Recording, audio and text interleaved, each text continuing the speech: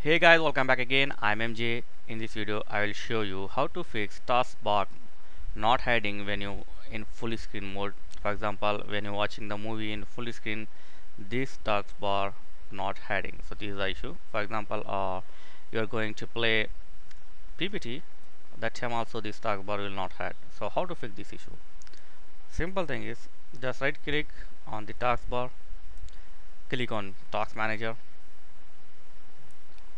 and you will get task manager. Here you need to search Windows Explorer. Where is it? Okay, here, Windows Explorer. So just right click here, and now just click on restart. I will show you. Right click and click on restart, and boom, that's it. This will fix your problem, like taskbar not hide in full screen mode. So it restart my taskbar and you try. This will help you. Thanks for watching. See you next video. Please like, share and subscribe. Thank you very much.